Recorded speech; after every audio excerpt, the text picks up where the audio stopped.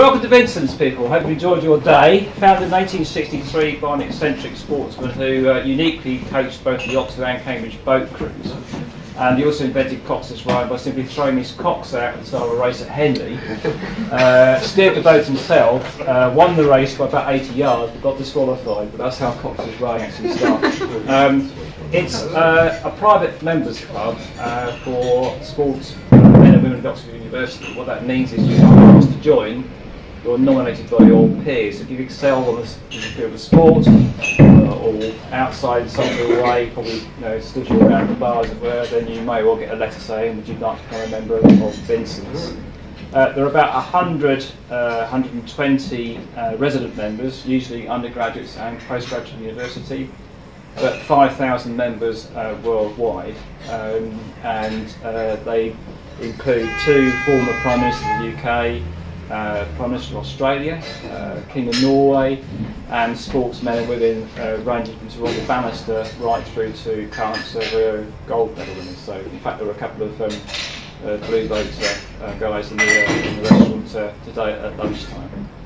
We're not just known for our sportsmen and women. You may have seen that picture of the Beatles behind the bar there.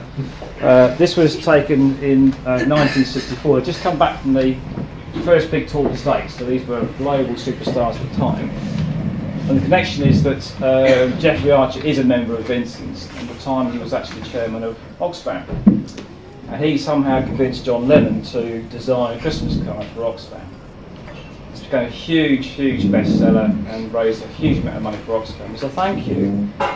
He invited them to Brasenose for a meal. They turned up, had a pre-drink in the bar, and actually walked from here to Brasenose across the road. And you just with no sort of bodyguards at all, so it's quite an amazing story. The story goes on to say that halfway there they got to call short, they go to a public loo, and there's some chap stood beside John Lennon and the loo said, "Oh, God, that's John Lennon." He's allegedly said that if I were bottled that, it might be worth something. Something on eBay, it may well be genuine, it may well pass through Vincent's loo.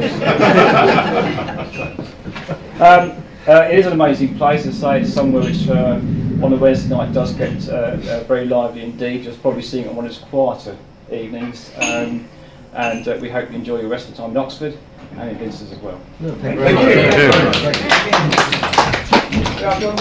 you.